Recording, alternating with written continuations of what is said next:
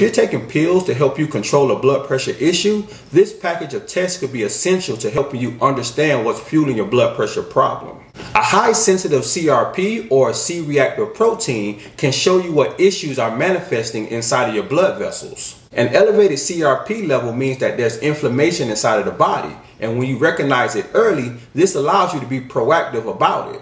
A cardiovascular risk panel measures your risk for having a heart attack or a stroke, and when your blood pressure is of concern, this test is a must-have to understand your risk for these complications. The last thing that you want to worry about is having a random stroke when you thought that everything was okay. The red blood cell mineral test allows for you to see what minerals your blood cells are deficient in that may be causing your blood pressure issues. A red blood cell mineral test is more sensitive than a standard blood test. The red blood cell mineral test actually looks into the cells to check the mineral levels, whereas a standard test looks at the serum.